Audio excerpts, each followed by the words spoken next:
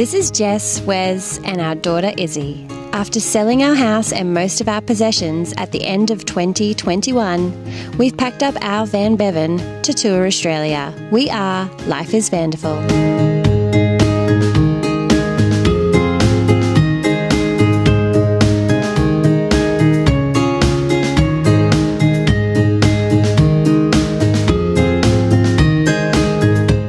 This episode we travel from Myrtleford to Canberra and we stop in at Jindabyne and head up to Thredbo for a little snowy experience. So we rolled into Myrtleford last night or yesterday afternoon, and we saw signs to say that there is a fair on in town. And we've gone to quite a few towns where we've seen that a fair has been on or is going to be on, and we always just missed it. So this time, because we're here on the exact day, we thought we'd go and check out some of the rides and games and exhibits. It's a bit like a rural kind of country show where they've got animals and everything too. Animals! Animals! Yay! That's what I got! Yeah? Do you want to go see the animals? Oh! Ooh, do you want to go on any rides? Do you want to play games? Yeah! Yes! Let's go!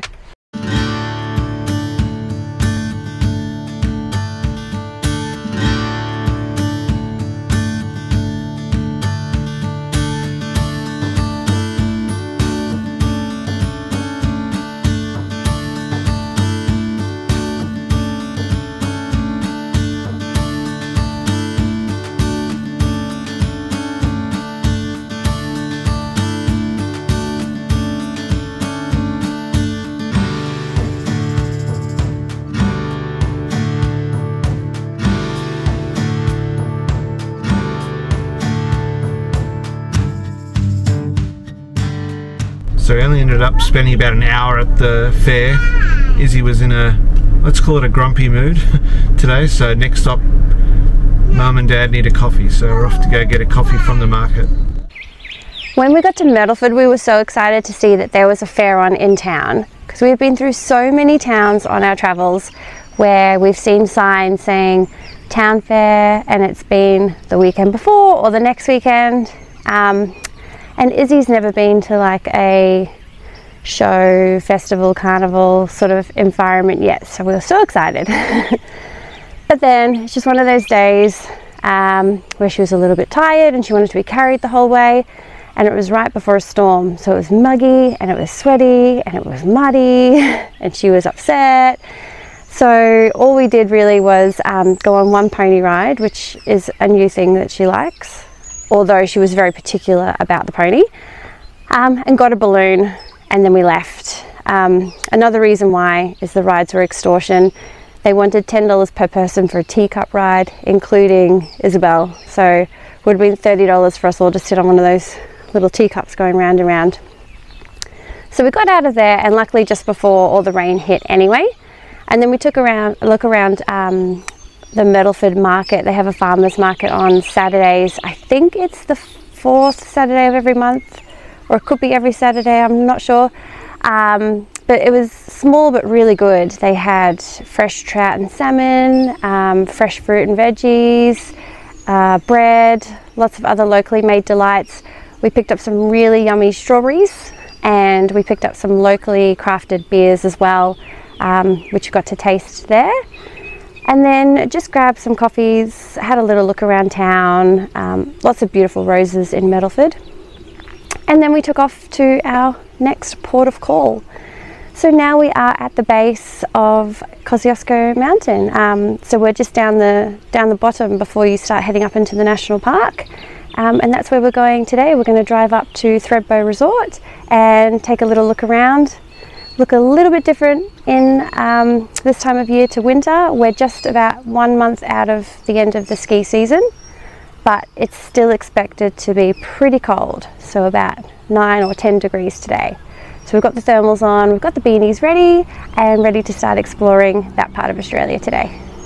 We started our trip this morning at Coboggin, and we've got 5 kilometres into our trip going up to Kosciusko and to Thredbo. And we stopped here at the Snowy Hydro power station. So it's one of 7 power stations on the mountain.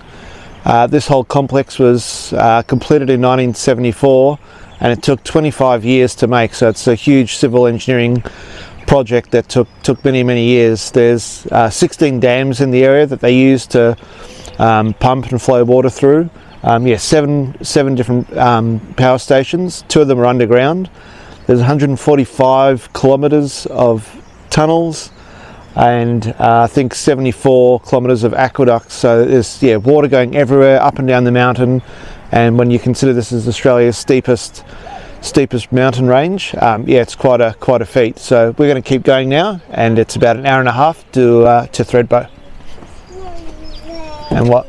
Passes? No. We're not going to keep going now.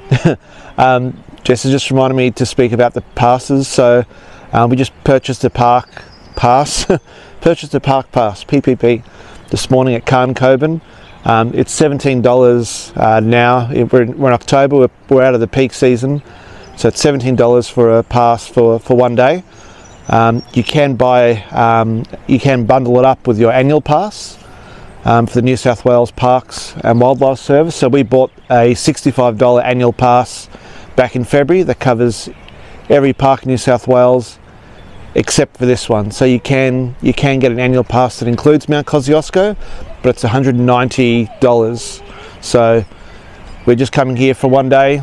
$17 daily pass makes a lot more sense, but you can, if you're doing a lot of trips to Mount Kosciuszko in the ski season, that might make more sense, but for us it's better to do it this way.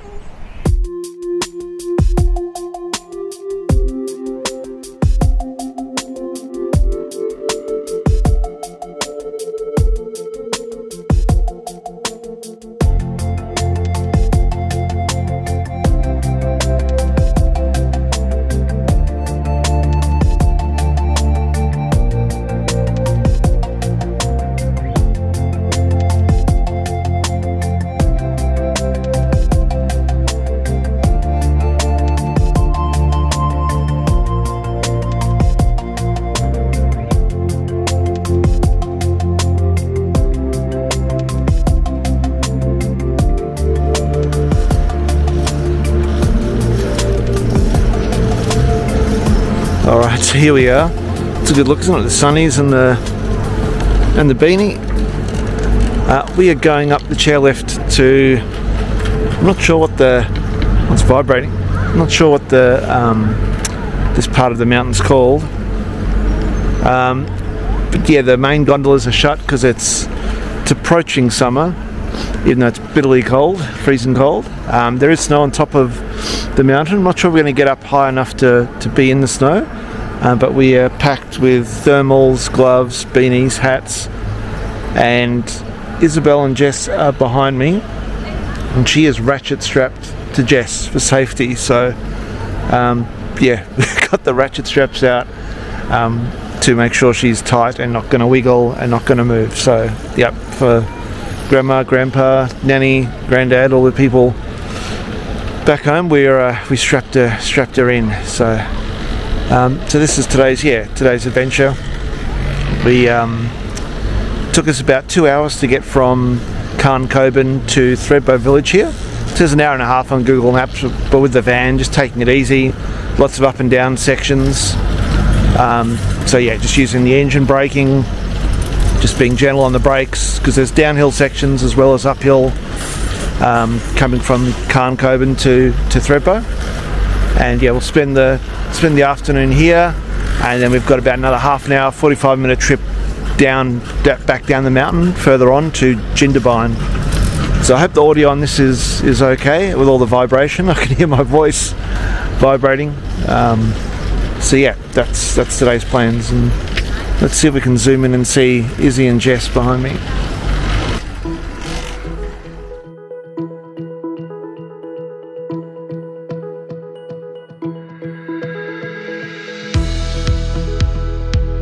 First snow. Who needs a drone?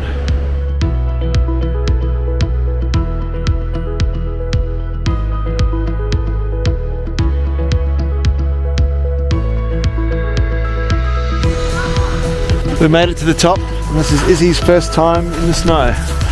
Oh, it's a mini snowman! Yay! You having fun in the snow, Issy? Yes, say yes to the camera. Make it seem like we're good parents. You said you're having fun before. Cheers. Cheers. Bottoms up.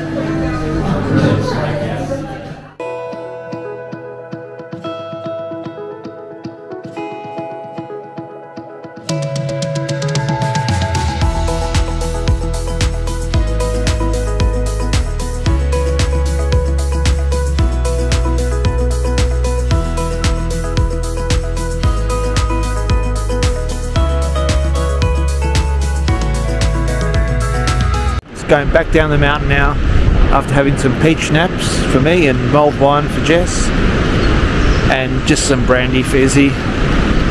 So heading down now, we're going to go do the toboggan. So we've been really lucky with the weather.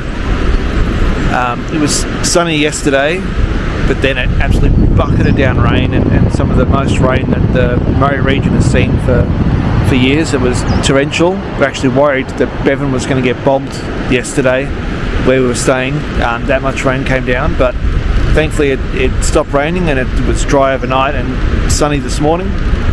And then apparently it's going to be absolutely bucketing it down tomorrow. So I wish we could say that we planned it exactly for today to be here, but it was just sort of part of our trip, part of our drive. I'm going to be here today anyway, but we've landed on the perfect day to come up here where it isn't raining, there's still snow, the roads were still in good conditions, they were dry. Obviously with it being twisty and windy, the last thing you want is rain or anything like that coming up here to Thredbo. And also the toboggans don't open if it's raining, so we're going to do that next. So that's another good reason for that the weather's holding off for us. So yeah, we're just about to go over the last station here and then down into Thredbo.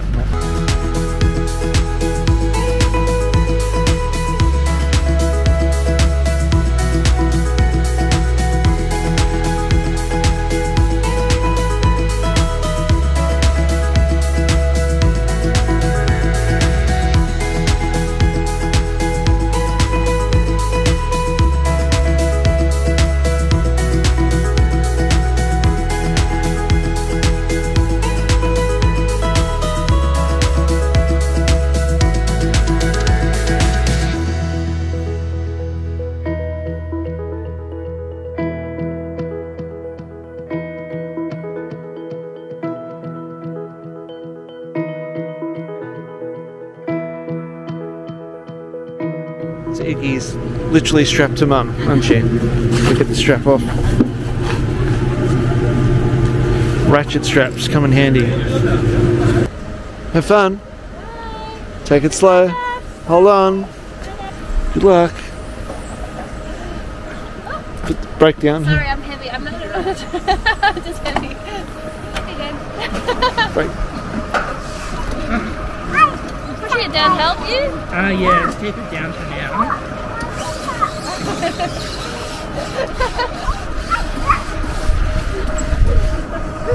You can do it. Oh, no. Kind of. Bye. You might get there. You can do it.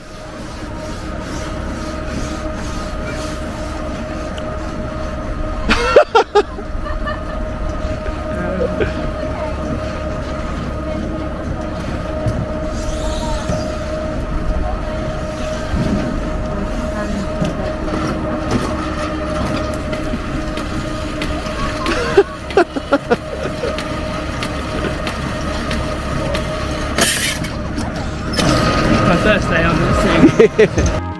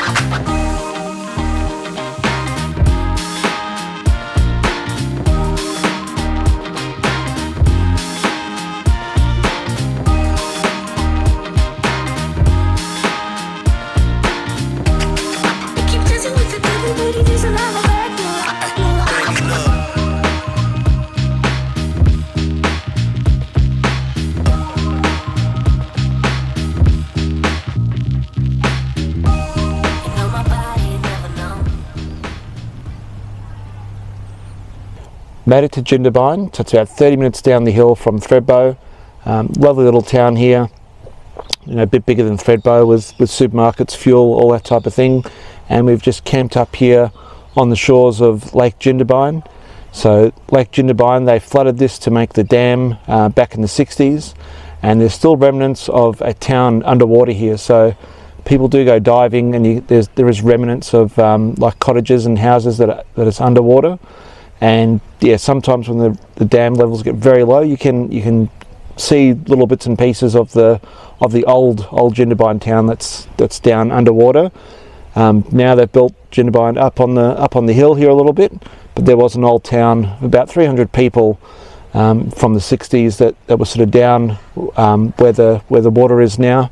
And there's no chance of seeing anything down at the water level on a day like today, because the rain has been immense the last probably a week and a half. It eased off 2 days ago, yesterday and today, but it's been terrible. And even part of the park here where we're staying is flooded a little. We're about 2-3 meters up from the water, so we're okay at the moment. But yeah, that just sort of shows you how much rain there's been lately. And there's also a rumour that Jess told me about, that there's a church that's sunken under the water here, and then when it gets really low you can see the steeple of the church.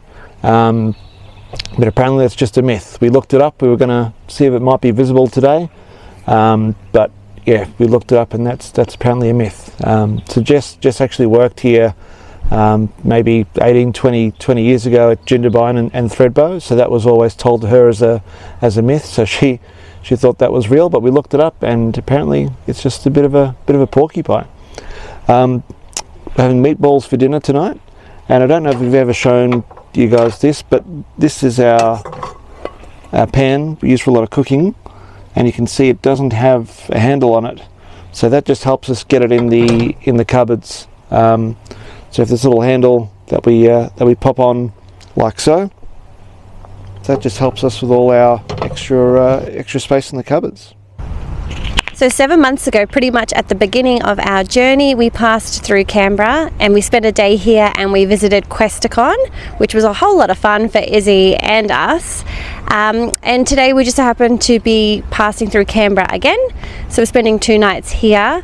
And today we are doing all the free things that you can do in Canberra. This morning we went to the Royal Mint and had a look at how coins were made.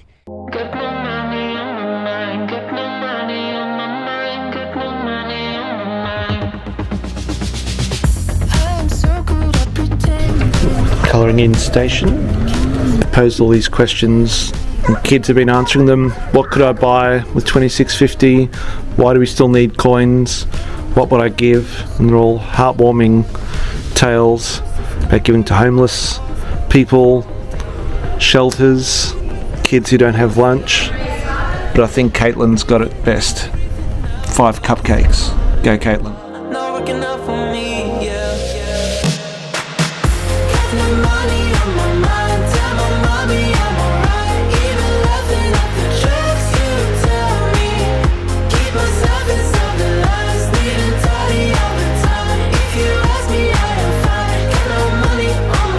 Entry to the Mint is free, and you get to see the production floor of where they make all the tools, the dies, the stamping for all the coins.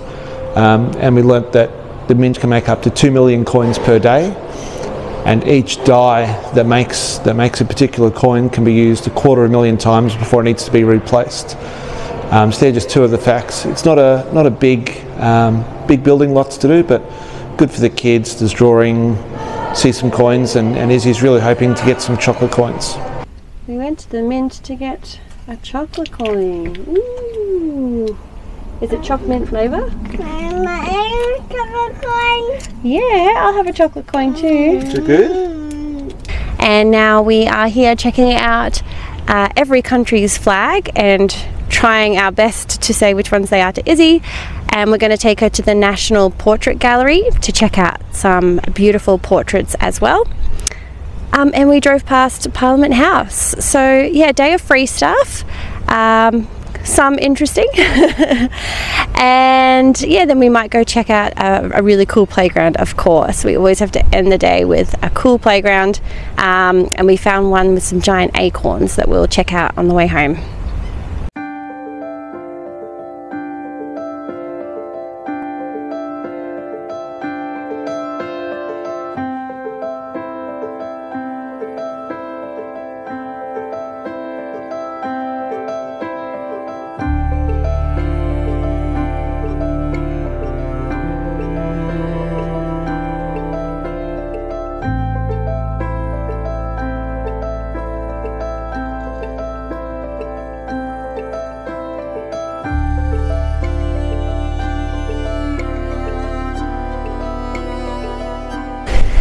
So we absolutely loved the Portrait Museum. They were really friendly to Iggy as well. Some museums can be a bit tricky with kids, but she really liked looking at all the pictures and describing what she thought each face in each portrait was feeling or thinking, if they were happy or sad or cross. And there was some sort of visual movie art as well, which she really, really loved. So we went there, which was nice, and now we've come to the National Arboretum of Australia. So basically like a big tree park with tall pines and other beautiful plants, and they even have a little bonsai room here as well with some really huge bonsais. The main reason we came is because there is a fantastic looking playground, which I mentioned earlier, and there's a really good spot on the hill to fly kites. So we brought Iggy's kite with us, and we haven't flown it once on the trip, so we'll get the kite out this afternoon. And the view from up here too. If you're looking for the best view in Canberra, come here, because from here you can see the Telstra Tower, Parliament House, the big fountain, just epic views all over Canberra. So definitely don't miss this one if you're in town.